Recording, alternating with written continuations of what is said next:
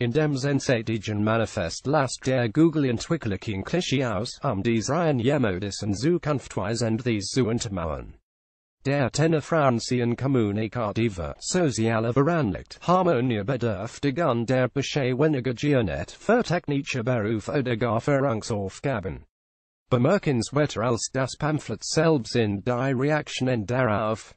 Google Boss und Arpichai unterbrach seinen Urlaub.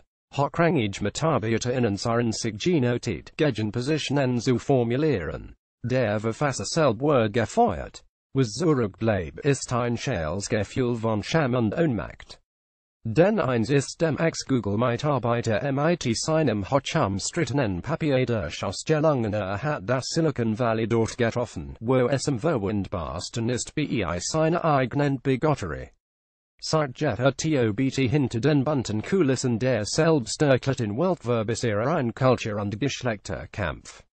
ZWAR werden überall im Silicon Valley Werte wie Gerechtigkeit und Chancengleichheit propagiert.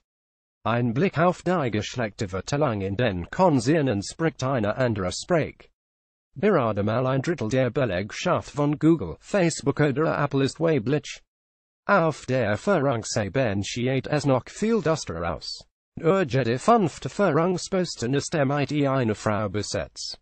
So schnell und entschieden man sich in der Konsensspitze vom Macher-Manifest der eigenen Mitarbeiters distanziert, nicht wenig bei Google haben den Verfasser für seinen Text gefeiert. Denn im Grund hat der Roten unsichtbar gemacht, was viele Männer im Silicon Valley noch immer denken, Frauen können alles außer Technik.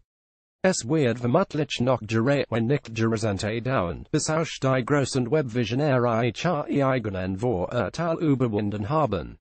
Wenigstens ein Gebiet, auf dem WIR deutscher MIT den Amerikanern mithalten können.